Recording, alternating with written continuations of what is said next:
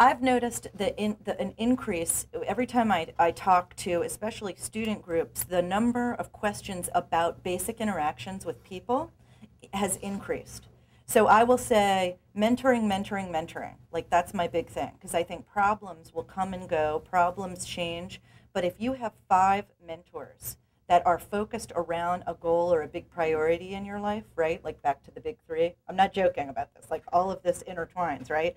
So you have your big 3, you pick one goal, you've got 5 mentors that'll help you move that goal forward or accomplish a challenge.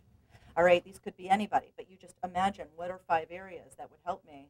It's like a table, and over the year, you just try to fill those slots. Who would I really trust to advise me on one of these 5 areas that's going to help me move this goal forward or accomplish a challenge? So I bring this up, it sounds all great, it's all organized, okay, great. And then they say, how do I talk to them? How do I ask them to be my mentor? You know, and all these questions would come up. And I said, why are you concerned about asking somebody, you know, to be your mentor? Well, I'm afraid they'll say no. And what if they do say no? Why are you afraid of that? Well, I'm afraid it means that I'm not good enough or I'm a failure, you know? And why do you think that? Why do you think that you're a failure or it somehow reflects on you versus that person's just kind of busy, you know? Well, I think because I don't have a fabulous sense of myself and my strengths, and I just don't think about it that much, you know? Well, why don't you think about it that much? Well, I'm really busy. You know what I mean? And so then it just kind of is like, okay, well, let's take a second and sit there. It's like whether it's what I call the pep talk file, saving a lot of things that are positive about yourself that you're filtering. You're using your judgment to filter. You're not making an all-out, like, externally generated self-image.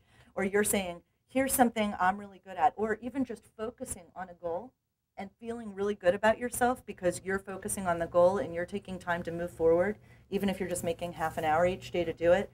These are all different things that can help us, like, you know, people talk about the brand called me, you know, and the brand called me isn't just a resume, you know, it's got to also be inside. And there's lots of books about that kind of stuff, you know, mentoring, how to build self-confidence, not a ton of stuff on that for, you know, career-oriented women. But working on developing, you know, a self-image and a good sense of self and carrying that with you so that it's not like an empty bucket to be filled by whatever naysayer you come across. You know, there is lots of stuff on that. I think this is information. I'm getting towards the end of time. I know people have got questions for, but number one, and we really just focused on what you're doing, and I think what you're doing is so important to us today. But the Hot Mamas Project, you just concluded this year, so it's every year, correct? Mm-hmm. So if you want to find out about the Hot Mamas Project, they go to hotmamas.org. Mm-hmm. And they can find out. Spellings. Yeah. You probably don't want to Google it, do you? Yeah. We actually never show up in the top of the Google thing, but when we first started, this porn site used to show up in the top of the Google thing. But one good thing about that is it's definitely not us. Yeah. You know what I mean? Like, I mean, it's not like some other women's leadership project. So Yeah. Different kinds of leadership. Yeah. I don't even. Yeah. So how many people did submit their We've got their case studies? 91 this year, half of which are international. Wow. And yeah, and it's going to be really, really exciting. So we have different categories that we're adding on each year. We've got financial literacy, we have arts, we have mentoring, of course. We're going to have sports. We're going to have STEM, science, tech, engineering, and math. And actually, do you know that our STEM winner last year is somebody that wrote for us because of a Success in the City event? Really? I love that. Yep. I love that. Yeah, I was here for the Helen Thomas event, and I met somebody who said, "Oh, you've got to talk to this woman who's putting through her own going through her own clinical trials, trying to put a new cancer drug." I know exactly who you're talking about. Carol Colvin. She's amazing. Yeah, so She's she won amazing. last year our STEM category. Oh, really? I love it. I love it. Yep. See, and that's community. That's what community does. So you've just concluded last night was when the shut off, and I have every year said I'm going to do it. Oh, don't worry, we haven't forgotten about you. It's so much work. I know. It's just like I've looked at it and I go, You just have to be ready for it. You know, Yeah, we don't which try is to say, time. "Oh, you need to do it now." Like, Yeah. everybody should do it when they're ready. You know, Kim and I were talking beforehand, and she said it is a lot of work, you know, but she has thought about telling her story for a while and how to do that. And, you know, we're a perfect vehicle for that. but we make it teachable. We use case study principles so that people are in groups, whether it's a book club or the boardroom or a classroom, are going through discussion questions and learning about your story. So there's empathy, which we like. Oh, that's so terrible, and but then we get to move on to solutions, which is what we need and what we need to walk out. So I always like to say 1/3 whining, 2/3 solutions. Okay, I like that 1/3 whining. It should be life anyway. So when will you open up Hot Mamas for next year? Oh, it's open. So you can just start now. Yeah, but everybody who writes their story now would be entered in the 2012 competition. Okay. And we have May 4th is going to be our awards ceremony, which is open to everybody. We always have great speakers. It's really inspiring. You get to hear the stories of other women.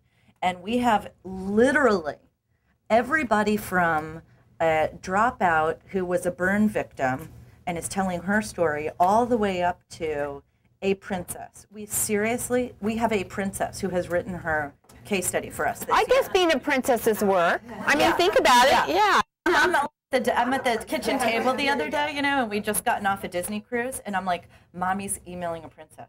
No, seriously. Yeah. And you know what's so awesome is that it is a digital democracy. I mean, these are women. I like that. We live in a digital democracy. Digital, all things equal. It's really true. It's digital female role models. So there is no limit on the distributable nature of these case studies. So you can tell your story once and have it told over and over and over again. And the data from your case may support a new exercise in our seminars, which we know measurably increase self-efficacy, right, and self-confidence. So it's just this whole virtuous circle where everything's tied in. But it doesn't matter that it's a princess or a dropout. These women are all just women telling their story, and everybody is equal, and it's fascinating. Like the princess wrote one time, and she said, oh, I got an email, and it's like the automated email thanking her for submitting her case study, and oh, I was expecting an email from Kathy and all this, and I had to write her, and I had to say, welcome to the digital democracy, and we are all equal in this world, and you are now part of this elite group that places helping women above any VIP pass. I like it. And she wrote back, oh, that is beautiful. I'm going to say that at the conference in Dubai and all that. But somebody's got to say this stuff. And I always say that we women need to work really hard on congregating and helping each other, not just because there's so many studies to show that it will measurably increase our success level, but also because we don't have golf. That's right. You know what I mean? Well, we do, but it's not good. Yeah, I mean, I'm not going to, everything gets in the way when I try to play. I mean, it's just not going to, and so I just, So I think, what do we have where we naturally congregate? Why is, sex in the city? Why is success in the city popular? Starbucks, it's that whole thing. We need this, and we can't repress it and say, oh no, and I'm too busy. I would say that having mentors, having supporters, any gender, should be on the top 3 of your list for success at all times.